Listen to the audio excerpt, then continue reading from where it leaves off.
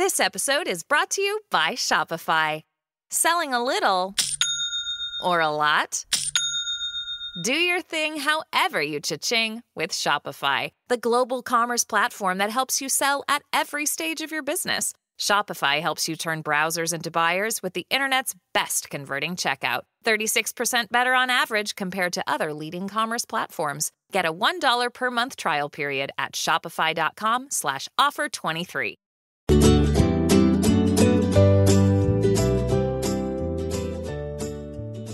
Bienvenidas al podcast Dos Bold Latinas. Aquí están sus hosts, Jatna Abreu y Josibel Madera Vialets, dos latinas feministas born in Santo Domingo y in New York. Passionate about Latina empowerment, Spanglish, learning, growth, and so much more.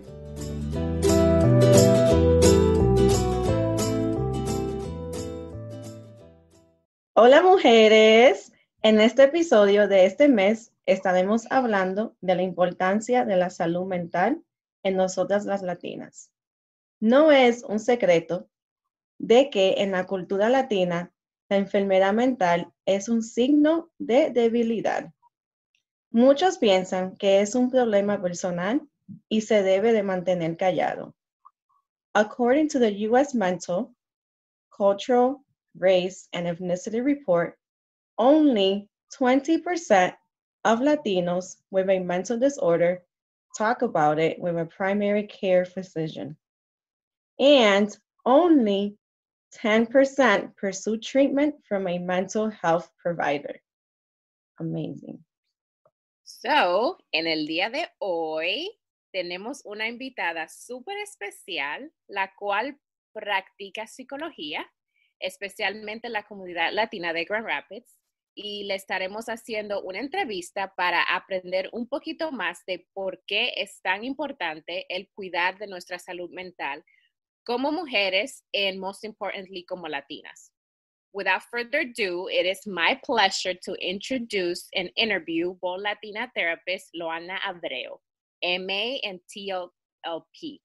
Would you mind kind of like letting people know what MATLLP means before I go into, like your bio? So hi everyone, my name is Loana Abreu and MA stands for a master's. I'm a master's level therapist, and the TLP means like what type of license I have, which is I'm a temporarily limited license psychologist. Awesome, thank you. So Loana was born and raised in the Dominican Republic, and by the way, she's my sister, my baby sister, so I'm super proud of her. And she migrated to Grand Rapids, Michigan at the age of 12. She has a Bachelor's of Science and a minor in Latin American Studies from Grand Valley State University and a Master's in Counseling Psychology from Western Michigan University. Loana currently works at River City Psychological Services and is currently the only bilingual and LatinX therapist at this private practice. She has experience working in community mental health, and some of her specialties are working with individuals with substance abuse, PTSD, postpartum depression, trauma-informed care, anxiety, depression, self-esteem, stress, women's issues, acculturation, assimilation, and many other things. She sees a variety of cultures, but caters to minority groups, such as Latinx, African Americans, and the LGBTQ plus community. She has experience working with all ages, so from 0 to elderly. And Loana has a passion towards breaking the stigma of mental health, especially among the Latinx and African American communities. And she enjoys educating others about mental health and empowering minority groups. Loana spends her free time doing self-care and loves to spend time with her nephews, meaning one of them is my son. All right. So we're going to go ahead and interview Loa. And again, today we're going to talk about basically the importance of mental health and why it's actually more important in the Latina community, just because there's a lot of stigma in that. And so we want to make sure that we get the right information for Loa, since she has a lot of knowledge in that area. And she's going to share with us, like, kind of like her passion and some of the things we should be doing to also help our community when it comes to mental health awareness. So we're going to go ahead and ask you the first question, Loa. Welcome, Loa. Thank you so much for joining us today. I am so excited, me personally, to learn more about mental health in the Latina community. So to Thank start you for out, having me. tell us a little bit about your background and why you have such a passion for mental health. And what does it mean to you as a Latina? Well, so for my passion for psychology started when I was in high school, and I took my first psychology class. And it's just at the moment when I was in the classroom, they were teaching us about like serial killers and things like that, and I just thought it was so interesting how the mind works and like human behavior and how every behavior has a reason and why we do certain things a certain way. And since that day on, I think I was like 14 or 15 at the time, and I was just like intrigued and passionate and obsessed about it. And more so because I feel like that is a topic that I didn't know about, or that like my family didn't mention to me before and I didn't know much about. So I felt like I had to go out of my way to find out these answers and see what else is there for me to find out. And as a Latina, mental health means to me owning my struggles and being able to overcome them and being okay with asking for help, especially when it comes to the mind and the things we have no idea how to control or understand. Wow, that's awesome. So the next question is, why do you think there is such a big stigma in the Latinx community about mental health? There is this notion about machismo and, men don't cry. If you seek therapy, eso es para loco. Like, you must be crazy if you're going to a therapist. And I think there's also a misconception between a therapist and a psychiatrist. A psychiatrist is someone that can prescribe medication. And a therapist, we do not prescribe any medication. So therefore, you're not seeking me because you're crazy. You're seeking me because you must be going through something in your life, and therefore you need guidance on it. So I just want to distinct that to everyone, because when I tell people, oh, I'm a psychologist or a therapist, they think, oh, so you can prescribe me this, and that, and I do not prescribe any medication to anyone. And also, I feel like with the stigma, it goes way back to like our ancestors and the lack of education around it, in the sense that, at least per my experience and per the experience of my Latinx friends and the clients that I had before, they tell you when you have a problem, you fix it within your family, all your elders or your church or pastors. But what happens when your mental health is being affected by your family members, or the issues that you're going through are created by your family members, or your pastors doesn't have a degree or knowledge on how to deal with bipolar disorder or schizophrenia and all this stuff? Like, how can you go to someone when they don't have the expertise to be able to help you? Agreed. Excellent. So true. And also as a Latina, is déjaselo a Dios que te va a ayudar. Pero es And I mean, that's ayúdate. great, Yes. but at the end of the day, if you don't, yeah, you can pray. Some things you can just pray it away. Like depression is something that once you're going through it, you don't even know why you feel the way that you feel and how to help yourself. You can pray about it, that might help you, but you're still dealing with the depression, if that makes sense. Yes, preach, girl. Excellent. Thank you for saying that. Thank you for sharing that. So leads us to number 3. Why do you think it's important to destigmatize mental health in the Latinx community? I think it's important because the least we treat these issues, the more it holds us back, and the more likely we're to develop another co-occurring disorder and affect our functioning in our daily life, like being moms, being a wife, being a sister. Like, if you're not mentally stable, how can you be good to others? But also, it's important because it is okay to ask for help, to reach out, to understand that your friends are not your therapist, and that sometimes to overcome an illness, you need to understand the illness itself and seek professional help. It's great when you go to your best friend, to your sister, to your aunt, to your comadre, but at the end of the day, if they don't know what the hell you're going through, how can they help you if you're going through something real and you don't understand it yourself? Sometimes you need professional help. and it's okay to ask for help. So, based on what you just said, Loa, about like if you don't seek the therapy you need, how could you be, a wife, a sister, a mom? Do you think so? Based on that, the next question kind of like leads to asking you. So, based on your experience, do you think that Latina women are affected more by mental health issues than Latino men are? And if so, why is that? You would think so, since I've treated more Latino women than Latino men, but that would in itself says a lot. And that goes back to machismo and the lack of education and who actually decides to to seek treatment.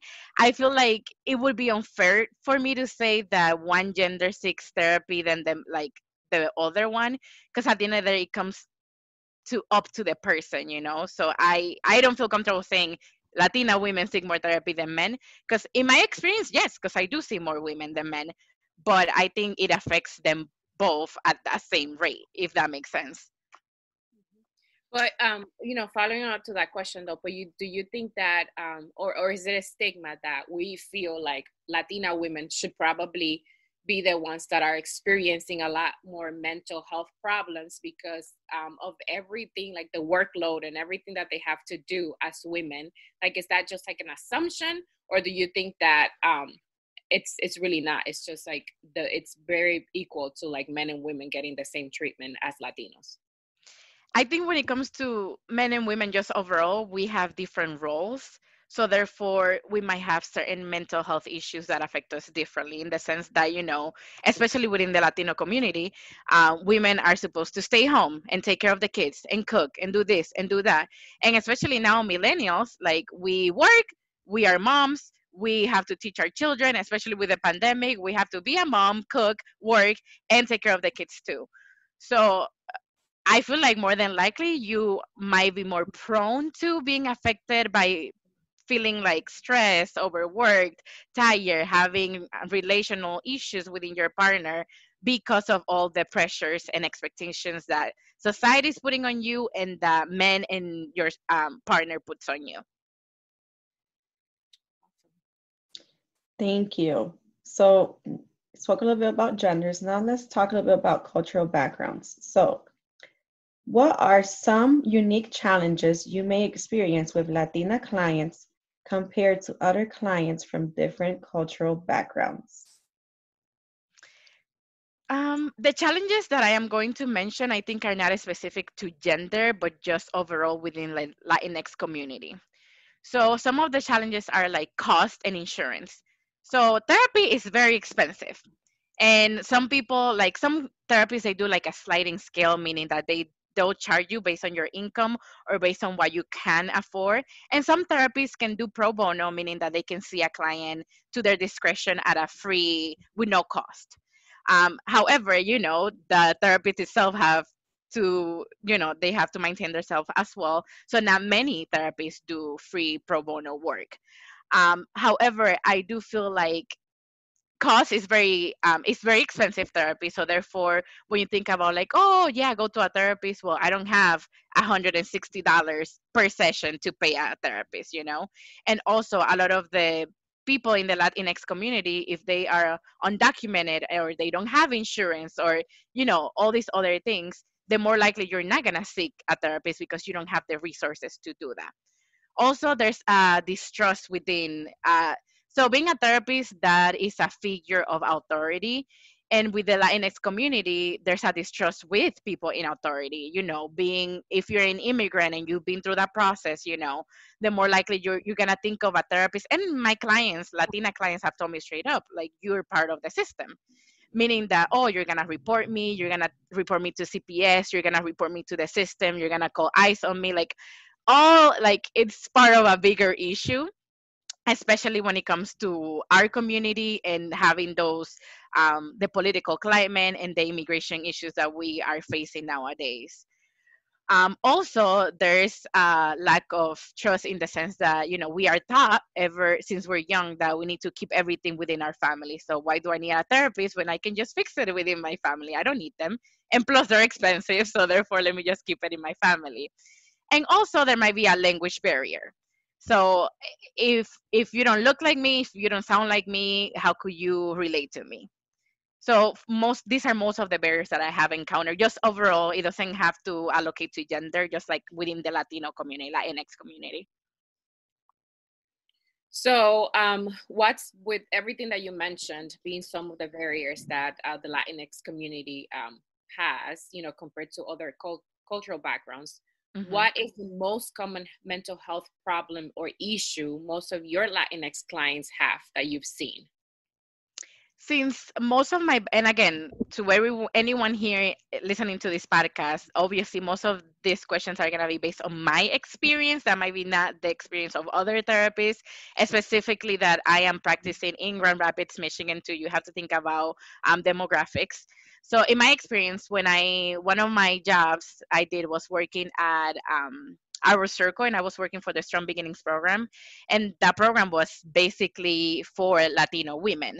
So most of the Latino women that I was seeing, most of them had depression, anxiety, PTSD, postpartum depression, and trauma, usually related to their partners or like to like their spouse or whoever they're with at the time.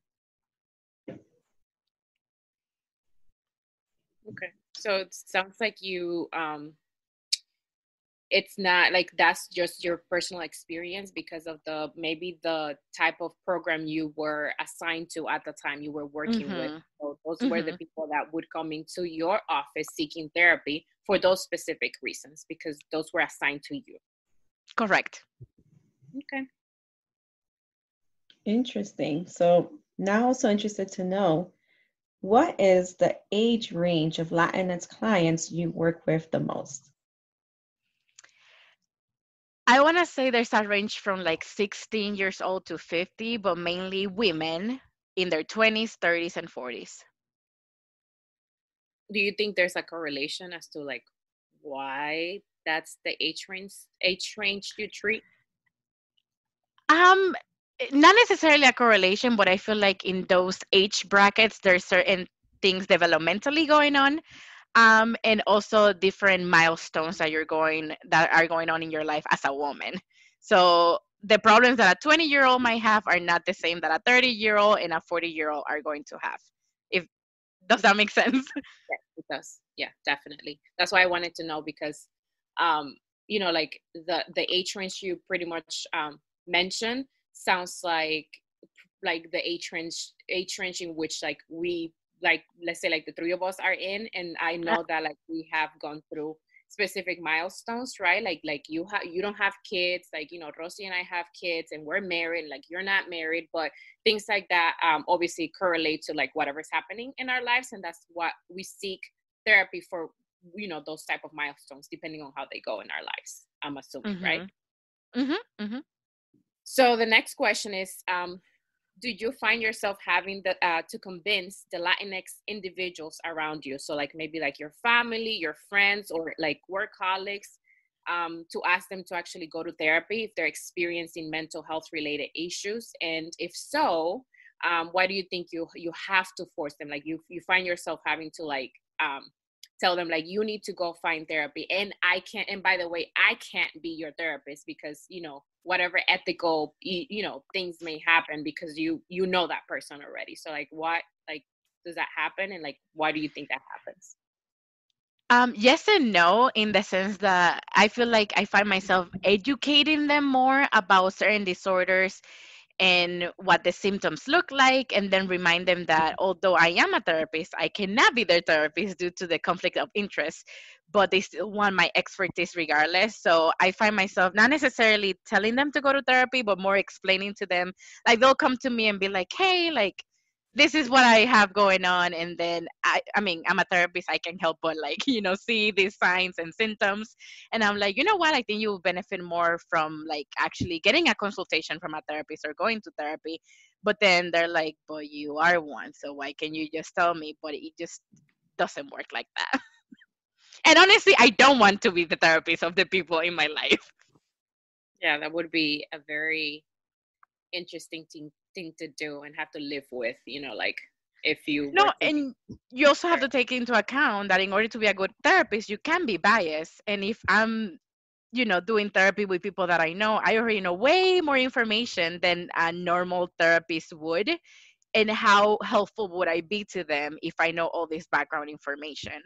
So that's why you don't do that. You need to go to someone that has a clear picture, doesn't know everything about you, so that therefore they're not as biased and they can be good to you. That makes perfect sense.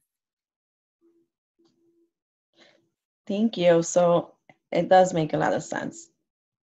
So keep that in mind, chicas, when you're choosing your therapist.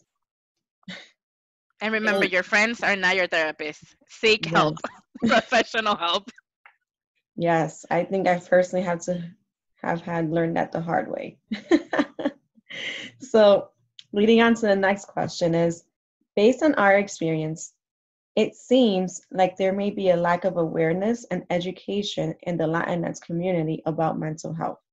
So with that said, what are some of the other barriers you see there may be in the community about it?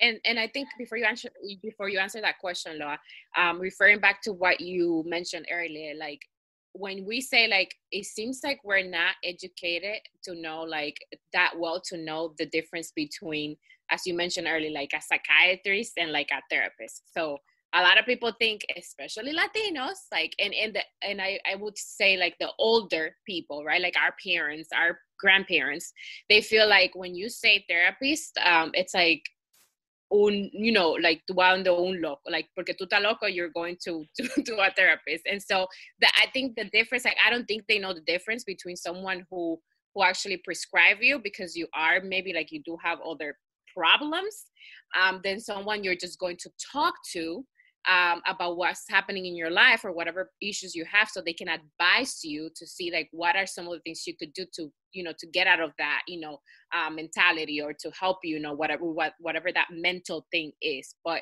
I feel like that's one of the things that, like, remembering to what you said earlier, I'm like, yeah, like we don't know, like they don't know that a psychiatrist, like, it's different than a therapist. So like what other things do you see that we need to educate people on that they don't know about?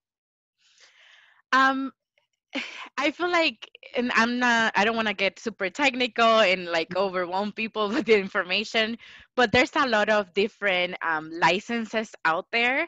So like LMSWs, they are social workers, but social workers can also be therapists too. There's also LPCs, which are limited professional counselors. They also do therapy. So TLLPs like me, we are temporary limited license psychologists. We also do therapy. So again, each license just determines certain requirements when you're getting your education, certain requirements that you need to meet. And also each therapist may have a specific certification or a specific background. So that's why it's very important for when you're looking for a therapist to make sure what are they focusing on, like what is their certification, do they have a specialty in something. And also, like you said, knowing the difference, because we can so therapists overall, we see you to deal with an issue, with a mental illness, with a disorder. But if through therapy we find out that therapy is not enough, and then medicine need to be in a treatment base, aside from getting the therapy, also have medication. A lot of people are opposed to that, and also getting education about medication. But that's when the psychiatrists come in, so we can help you link those dots too. So not only can we help you, guide you through whatever issue or circumstance you're going through, but we can connect you to those people that if you are in need of medication, they can get you to. But per on that I know so far, people at a therapist level, we do not prescribe medication. And I think going back to the question, the main question that you asked, like I mentioned before, it goes beyond the lack of awareness. It also includes, the political climate that we live in, the lack of trust, insurance issues, resources issues, because you have to think about also the area where you're practicing. So luckily in Grand Rapids, although there's a big Hispanic population, there are not many people that are bilingual therapists. We're very outsourced. And even if we're here, not many people know about us. So, and us as a therapist having the resources to promote ourselves and let them know, like, hey, we are here to help you. Although we might be here, some people might not come to us even when you're telling them, hey, I speak Spanish, I look like you, I sound like you, and I can help you. They might still not, because of the lack of education, or because of being shamed by their groups, by their friends, by, especially like in the Latino, the male population. If a guy tells another guy, oh, I want to see my therapist, and I'm telling you from experience that I hear men in my circle, like, they start shaming the other male for seeking therapy. And not even males, also women, like, oh, you need to talk to your mom because I don't know why you're going to a therapist, and like, they shame you. So therefore, the least likely you're going to end up going to therapy. Or even if you were thinking about going to therapy, you're like, oh, but so and so, what are they going to think? What are they going to say? First of all, no one needs to know that you're going to therapy. That is your personal issue. That is your personal thing. You don't need to share that with anyone. But also, as women, we need to uplift each other, encourage each other, instead of shaming each other for actually seeking the help that we need. Agree, preach it, girl. So the next question, it's more about Latina millennials like us. And I think that personally, I feel like you would think that because we are, I guess, like, Latina millennials are more in our age range, I would say, are more educated at, as like most of like our maybe like older, generation, like the Latinas. So you would think that we would seek, because we know and are more educated about all these things, right? Like, we went to college, we got a degree, and we, like, we have a good job, and like we work in a corporation or a nonprofit or whatever it may be. You would think that because we know that and we're educated, we would, if something's happening with us, like, we would seek therapy, right? Easier than like anyone else. So the question is, do you think that Latina millennials are more open to seek therapy than the older generation of women if they're struggling with mental health issues? Like, has that been your experience, or what are your thoughts about that? In my experience, I want to say yes. Although there is a lack of awareness when it comes to mental health in the Latinx community, there is also a new influx of openness and feeling more okay about asking for help and seeking mental health among millennials. In my opinion, and within my circle of friends, the more likely, even I can tell you, like, when I talk to like my sorority sisters, or like you guys and people in my circle, the more I educate them about it, and the more I make them feel okay with, this is a real thing, it is happening, and it's okay for you to seek professional help. I think the more you talk about it, the more you normalize it, the more likely that person is to be like, okay, this is an okay thing to do. Like, it's not wrong, or like, I'm not gonna be shamed, or like burn at the stake, or something like that. The more you talk about it, the more it becomes the stigmatized, the more people are willing to do it. But I do feel like more people, like millennials, are more inclined to seek therapy than older women. That's good to know. Good to know. Yeah. So I'm very intrigued to hear and learn more about this question from your answer. So, how do we know if we have a mental disorder or illness? I know that's like a loaded question, right? It is. That's a hard question, because oftentimes we feel overall, like, as humans, that we are just going through a rough patch, or this is temporary, or like, I'm just having an off week.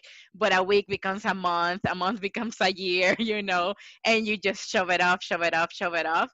So it's hard in the sense that, in order for you to know that there's something wrong, if you're not educated about mental health illness, how do you know? So I think you have to be aware of, like, signs that usually will lead to diagnosis, and what kind of symptoms you are experiencing, and change in behavior, length of the symptoms and behavior, sleep patterns, eating changes. Like, it takes a lot for someone to figure out, shit, there's something wrong with me. And sometimes, if we are not educated, we don't know about it, how can we jump to those conclusions? So I think at the end of the day, it comes down to the people around you that know you, that are able to check on you and be like, hey, I've known you for this long, and I can tell there's something off, or there's something wrong. I feel like you need to talk. Like, the more we talk to other people about it, our struggle, what we're going through, the more likely those people are gonna tell you, like, hey, yes, I've been noticing that too.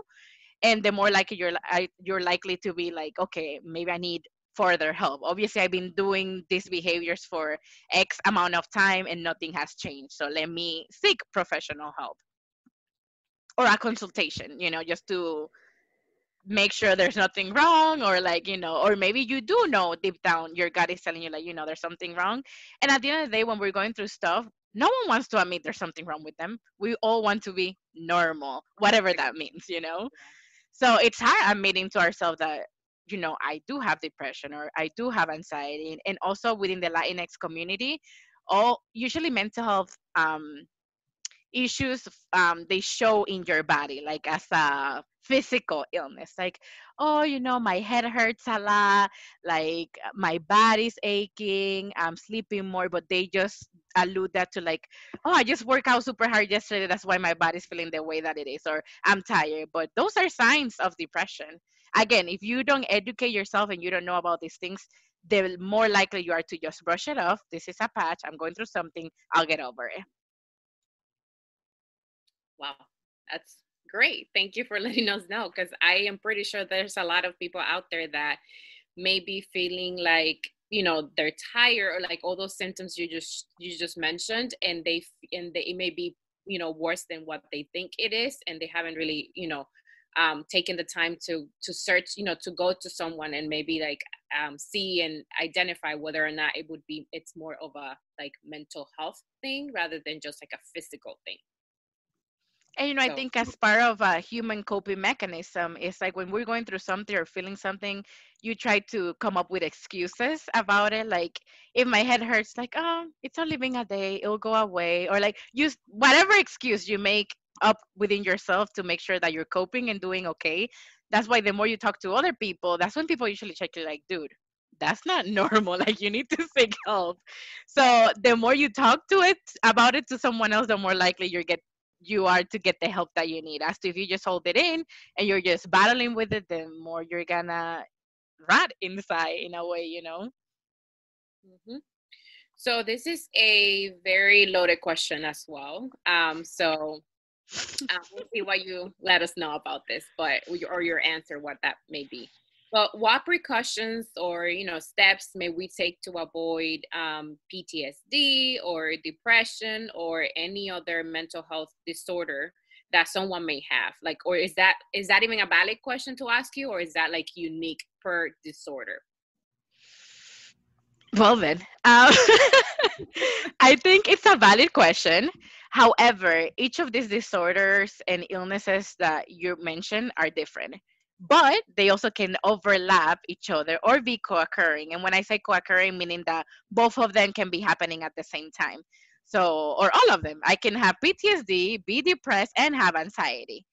So you might not be able to treat them all the same, in the sense that, or some of these disorder, even more than the ones that you mentioned, can be predisposed or genetic, or have a genetic predisposition. And when I say predisposed, meaning like with substance abuse, if your mom and dad had substance abuse in the past, or like your mom was doing substances while she was pregnant, some of these illnesses you might be prone to just because genetically they already happen.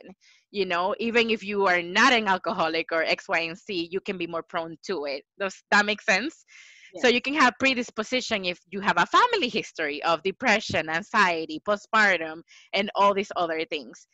So it depends also on the intensity of your symptoms. You can be dealing with depression and it just comes and go, like, oh, just once a month I go through a day where I just feel like shit. But if you are depressed like every single day, like I don't enjoy the things I used to enjoy anymore, I can't sleep, I don't want to go out, I'm isolating for months, I can't treat it if like a person that only has one day of depression a month. That other person that has all these other intensity of symptoms might need more help than the other one. So mental health is not a one size fits all. Each case is different and unique, and you have to treat it as such. What works for one client might not work for another. So yes, it's a valid question, but at the same time, you have to treat each person individually, and each disorder individually, and each symptom, treatment, everything. It's per person. Makes sense. Good to know. I am blown away here. Yes, definitely learning so much. I hope que todas ustedes estén así como embelesada.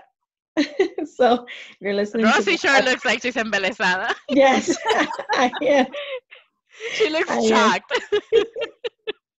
I'm learning so much.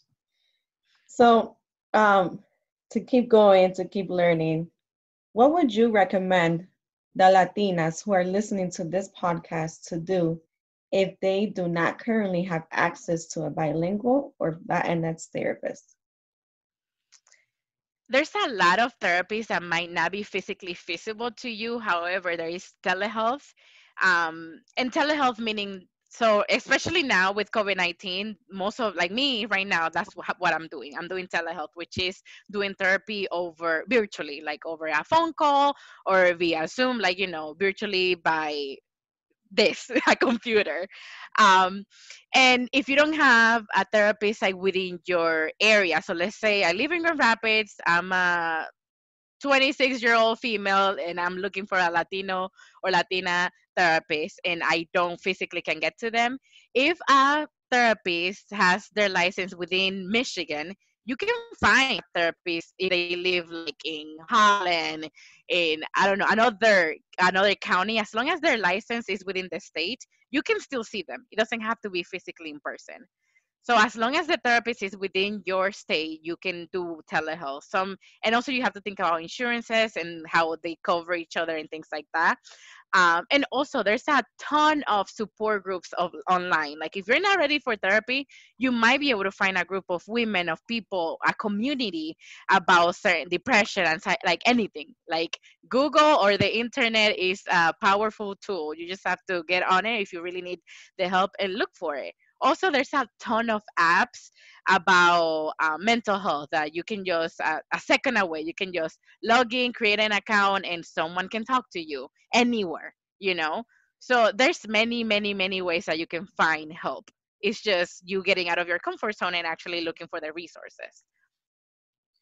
Wow, that's actually something that I actually learned today that I did not know about. And that was probably the reason why I asked the question, because I was thinking like, well, what if someone, that's not maybe like here in the area, and like really, really needs someone to talk to, but they don't know how to find that person, or like that person is not as close to them, for them to talk to them. Like what else could you do? But like all those things, all those resources that you mentioned, like I had no idea they existed. So saber que eso es algo que existe allá afuera, que no tiene que ser necesariamente con una gente que tú, con una persona con un terapista que practique en tu propia ciudad, y saber que hay grupos allá afuera, o que hay una aplicación que tú puedes llenar y que tú, ¿verdad? Y alguien randomly, te pregunta, te hace preguntas y te dice, okay, ¿qué será lo que está pasando? And you just like vent and talk to someone. Like that's right there, therapy.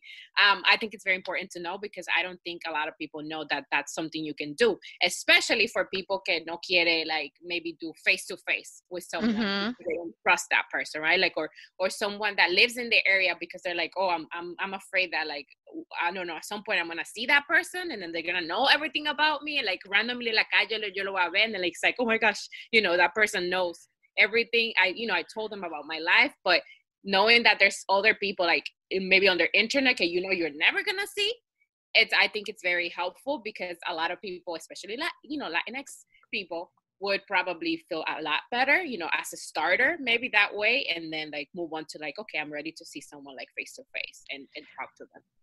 But also within that comes another hurdle, in the sense that, yeah, I have this resource, but especially at least again, I'm thinking about my demographics and the people that I serve in the Grand Rapids, Michigan area. Especially in the Latinx community, and right now with COVID and everything being virtual and needing access to a computer and internet, a lot of the Latinx people, they don't have this means. They don't have access to internet. They don't have access to a computer. And then what do?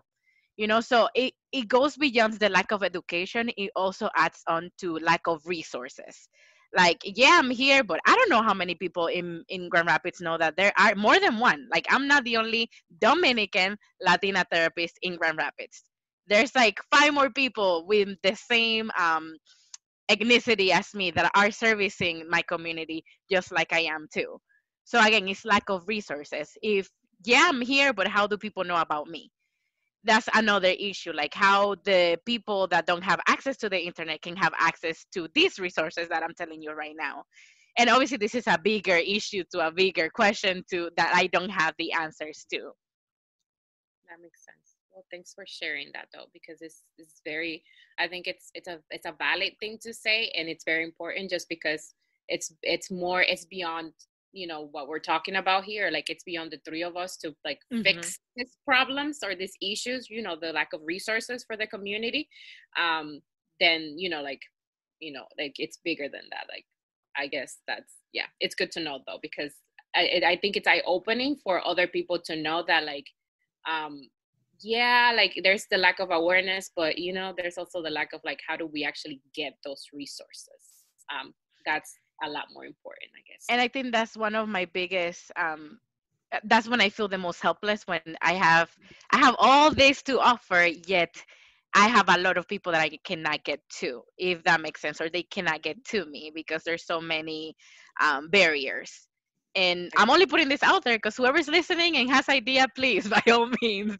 I'm sure this is not the only community that shares the same issues. Mhm. Agreed.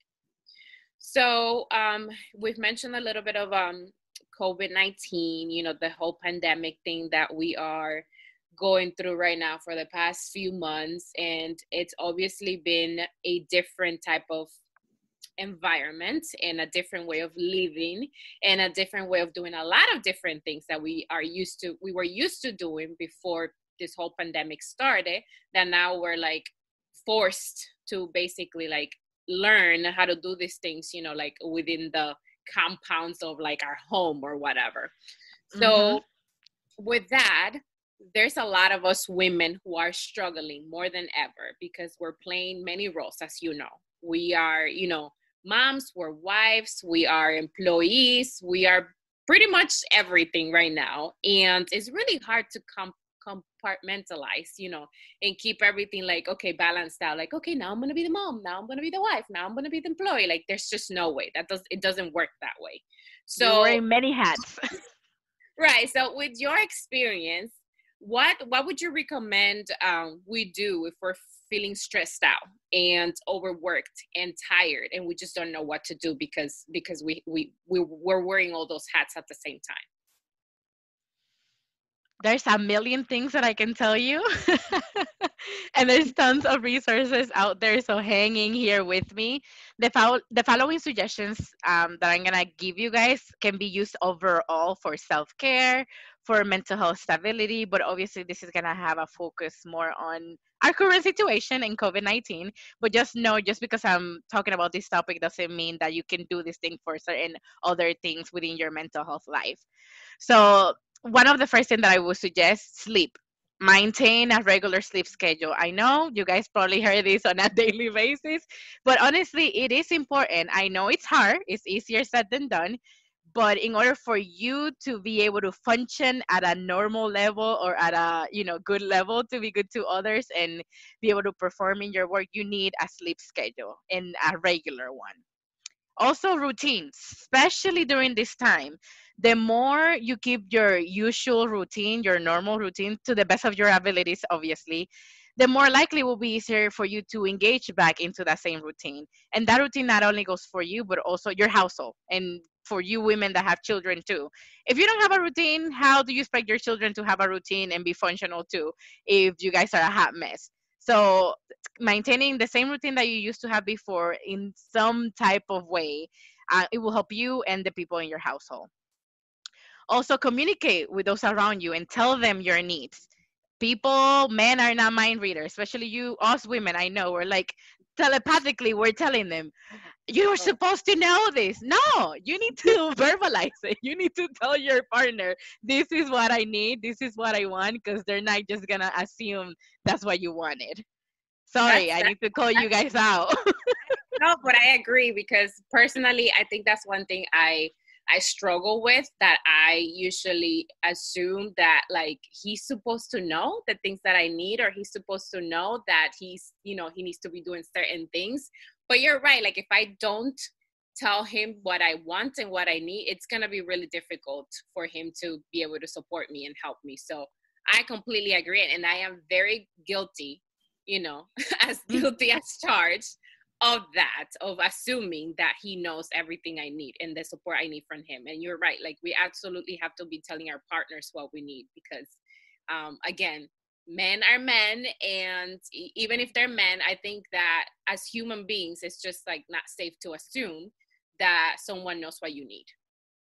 And it takes a village, especially to maintain a household. You need to communicate. You need to work as a unit in order to also help the little ones too. Because if you think I can do it all, I'm superwoman, that's why you get burned out and bitchy and aggravated, and no one, like, yo, check yourself before you wreck yourself. Yeah, agreed. I am guilty of all of that. So yes, this is a great. Also, yes, identify those things which you do not have control over, and do the best you can with the resources you have available to you. Remember, you cannot control the pandemic. You cannot control if you get infected, I mean, I hope you're doing the safety, the staying at your home, some distance wise, 6 feet apart and all that. But at the end of the day, you can't control it all. So remind yourself, this is what I can control, and these other factors I cannot, and let those go, because you will drive yourself ragged and crazy. Take breaks from work to stretch, to exercise, or check in with your supportive colleagues, your coworkers, your family, your friends. Spend time outdoors, either being physically active or relaxing. Some ideas of how to move could be walking, stretching, dancing, doing yoga, doing cardiovascular exercises. And also, don't think about, yeah, you're probably like, oh, she's offering all these things. Well, those things aren't free. If you go to YouTube, there's tons of videos that are free. They are a click away. Again, if you have a means to internet and a computer, obviously. But try free exercises on YouTube. They have yoga, they have like Zumba, they have dance exercise, Pilates, cardio, HIIT exercise. So it's just a matter of you wanting to do it and looking for those resources. And if you don't, on Instagram, on Facebook, there's tons of group and tons of influential people that do like free videos like on IG. So those are things that you can be in the lookout for. Um, if you work from home, set a regular time to end your workday if possible, because people are like, oh, I'm working from home, and you're like cooking, doing the laundry, mapping, like, and next thing you know it's 10 p.m. and it's like, do you really work until 10 p.m. on a normal day? No. So check yourself. Make a routine, end your day. If you usually end at 4:30, end at 4:30. Guess what? Next day when you log in back into your computer, your workload is still gonna be there. Agreed. Thank you for that reminder. Yes. Also, practice mindfulness techniques. I know many people sometimes don't know about this, and it might work from some people, it might not work from other. But mindfulness is a way of practicing awareness that can reduce stress. It involves focusing on your attention on the present moment and accepting it without judgment. And right now, I'm gonna give you some meditation apps that you can download on your phone. This is not sponsored. I'm just giving it to you because, I'm a good ass therapist. And I'm just giving you resources. But if you have an Android, iPhone, whatever you have, these are free downloadable apps for meditation or just for mental health or relaxation, things that will prompt you to do these things without you having to go crazy and be like, I don't know how to meditate. They will prompt you and tell you, step by step how to do these things. So the first one is called Headspace. It is free, and some of the content you might have to pay for after you do a certain amount of it. The second one is called Calm. It's also free. The next one is Simple Habit. The next one is Intimid, Intimimd. And this one is offered in Spanish. Nice. The next one is called Liberate. This is free content created by and for people in the Black and African communities. So there's even apps specifically aimed for certain communities too. There's a tons of resources. There's Relax Light. I personally have that one myself. And Calm, I have myself too. And Headspace, I have myself too. The last one is My Life Meditation. Is also free. All of this, I'm telling you, just download it, and it will. You probably create an account, to keep up with your progress. But it will tell you literally how to do these things for you to cope. And honestly, when you think of meditation, I want you to think it doesn't take hours. It could be 1 minute. It could be 5 minutes. It's up to you, as long as you take the time for yourself to do this for yourself, because at the end of the day, you're helping you. Do you recommend, now that you're talking about mindfulness and like meditation, like is there a specific time of the day that you would recommend people do this, or like could you just randomly do it throughout the day, like, or there's a specific time that you're like, when you wake up in the morning, like maybe that's the first thing you do, or when you before you go to bed at night, maybe that's like a something that you might want to do, or what's your take on that? Honestly, it depends on the person and like how you're feeling. So personally, myself, I do it before I go to sleep, because in my experience, I have a hard time going to sleep. Like, I start ruminating about my day, coulda, woulda, shoulda type of thing. I'm just like, I could have done this. Like, the day is done and over with. Like, you need to go to sleep. But it's like sometimes I wish I had a switch where I'm just like, okay, up, let me do this. But it doesn't work like that. We all know that. So I find it helpful when I do it. I usually just take like chamomile tea. I lay down, put my app on, and you guys, I swear to you, in less than 2 minutes, I'm done for. Like, I'm knocked down to the next day. But again, it takes practice, and it might not work for you right on the spot. Some people might want to start their day in a positive note and want to be intentional. So it might be beneficial for you to start a meditation at the beginning of your day. Or let's say you do work at a stressful like work, and you need, what, every in my 15-minute break, I'm gonna do a meditation session, just because I'm not trying to cuss out so and so via email, or like, I have this next Zoom meeting that I'm not trying to spaz on someone. So you need to do whatever you need to do for yourself. So whenever you feel like you need a break, do a meditation here and there. Does that answer your question? Yes.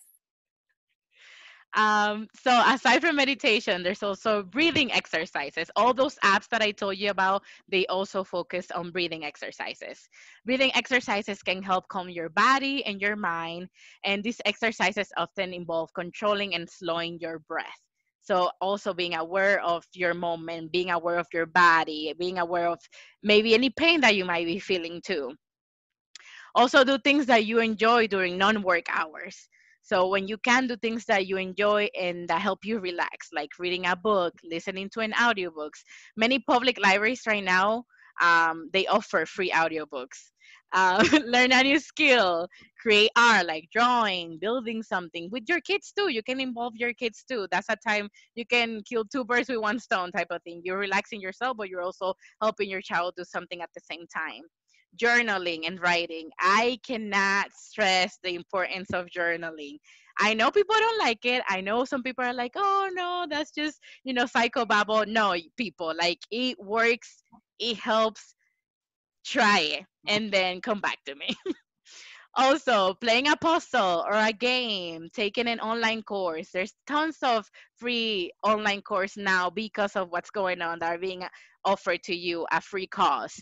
Do tasks around your home, like organize, do crafts, garden, rearrange your living space. Your closet. I just cleaned out my entire closet because I had so much times in my hands. And I've been meaning to do it, but I never had the time. But now, I have no excuse. So do something that you've been dreading to do now, because you're stuck at home. You have nothing better to do. Cook something new with ingredients you have at home, or like I myself, Pinterest is my best friend. I have my list of like desserts that I want to create, or even like new recipes that I want to create. And honestly, I love that self-care. For me, cooking just relaxes me, helps me. I do it on my own time. If it comes out good, great, and if it doesn't, well, there's the trash too. It's okay. Remind yourself that each of us has a crucial role in fighting this pandemic. Remind yourself that everyone is in an unusual situation with limited resources. Take breaks from watching and reading and listening to the news stories, including social media. Hearing about the pandemic repeatedly can be upsetting and mentally exhausting. Connect with others, talk with people who you trust about your concerns, how you're feeling, or how the pandemic is affecting you and your life and your family. Connect with others via phone call, email, text, mailing letters, like cards, video chat. There's so many ways that you can connect with others without having to do it physically. Check on other. It's just not. It's a two-way street. It's just not about you. There's also other people that are by themselves that are elderly. Check on your grandma. Check on your comadre. Check on people around you, because just you might be going through it, but guess what? We're all going through it too. So make sure that you're checking on those two that might not have the resources that you do. Offer help to others if you can. Ask for help when you need it. If talking about COVID-19 is affecting your mental health, set boundaries with people about how much and when you want to talk about COVID-19. You need a balance about those topics. Like, yeah, it's happening, but you don't have to talk about it every single day. And more so when that's something that we have no control over, in the sense that it continues to happen. The stay-at-home orders are continue to be extended. The more anxious we're getting. So boundaries, create boundaries within yourself, with the people around you, and your family members too. It's okay. Um, and do virtual activities together, like do coffee breaks, do cocktail hours. People are getting super creative and like playing virtual games. I know Rosie and Jana play. What's the name of the game? Not that we're So sponsored, we're not sponsored at all. not But yet. Trago was a really good game that you can play among a few people, and it's specifically for Hispanics. So it's a lot better because it's a game that would knows about our background, and they leverage that background so that you can have a really nice, time to relax and play a game that would be like about yourself as like Latinx community. Like I know people too that do like wine and paint type of thing, like virtually. Like we'll get the FaceTime going, you do your thing while your other friend is on the other side. There's people that read books to each other. There's people that sometimes right now they're doing a lot of free concerts online. So casting to the same thing and having each other on the background. There's applications now that are I don't know the name of the application, but it's like it's virtual, but there's a game within the Party? yes.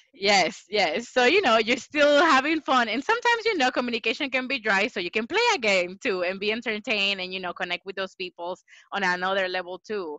Also, with my sorority sisters, I know some of them, they do they exercise. They'll put each other and they do the same workout routine, and they're connecting that way. You have to think outside the box. We're living in very peculiar times, and you have to get creative. And there's tons of other things that you can do. So like I'm sure Jana and Rosa are gonna share my information with you, so feel free to reach out if you need any ideas or anything like that, or even to Rosie and Jana. I agree. Well, thank you for that Thank vast you. variety of things that we can do while being home and being moms and all these other things that we're supposed to be doing, but making sure that we're taking a break to do all those things. So we only Yes. have 2 questions for you because we know it's gotten longer, but it's been a great interview so far, and we've learned a lot. So Rosie's gonna ask you the next question, and I'll ask the last one. Yes. Ladies, make sure you rewind to make sure you get down all this information. I started taking notes and I'm like, okay, I'm going to have to come back and listen to this.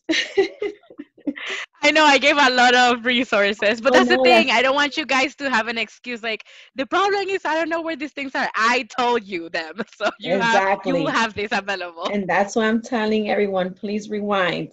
Para que no diga, ay, que yo no le escuché bien. Hit the back button. So with all of this, man, I'm over here also thinking like I'm so excited to have just learning all of this. And I love this question because I feel like this is going to be something that Jana and I are going to have to keep, like this is just a start of having you as a guest here today and learning so much. So it comes down to, is there something we can do as educated Latinas to support destigmatizing mental health in our community? Educate yourself. your family and your circle about mental health. Empower and support each other and the men in your community too. It's not just about us women, it's also about the men too. And if someone reaches out for help, network and help them connect with someone who or to what they need. We need to help each other. In order for us to change this stigma, we have to make it um, known and to make it not shaming each other about what mental health is. Excellent. So ya saben, mujeres y chicos, to empower us to talk about it and not make us feel ashamed for it. Thank you, Laura. Mm-hmm. So the last question of the podcast today in the interview is, if you could give Latina millennials advice about mental health, what would it be? Like, everything you talked about was so important and so, I think, informational. But what would be one thing that you would want Latina millennials to know at the end of the day when it comes to mental health? Well, I'm an inclusive person, so this is not gonna go out just to Latinas, millennial. This will go out to every single person and human being out here that is listening to this podcast. I wish everyone in the world could be listening to this podcast, but I know that's not reality. But mental health is real. It matters. And we are all living with it in some way, shape, or form. It's okay to ask for help. That does not make you weak, it makes you stronger. And please, please, please educate yourself so that you can educate others and help me end the stigma. Thank you. All right. Well, thank you so much for your time, Loana, and your commitment to helping our Latinx community understand more acerca de la salud mental and providing your services and resources a esos que más lo necesitan. So thank you so much for being here today. And a nuestras oyentes, Rosy, what do you want to tell them? Sí, que de todo corazón esperamos de que hayan disfrutado de este episodio, porque yo sé que yo sí. So, asegúrense de siempre poner la salud mental primero, and don't hesitate to seek a professional if you need help and support. Se nos cuidan. Chao. Hasta el próximo episodio. Bye.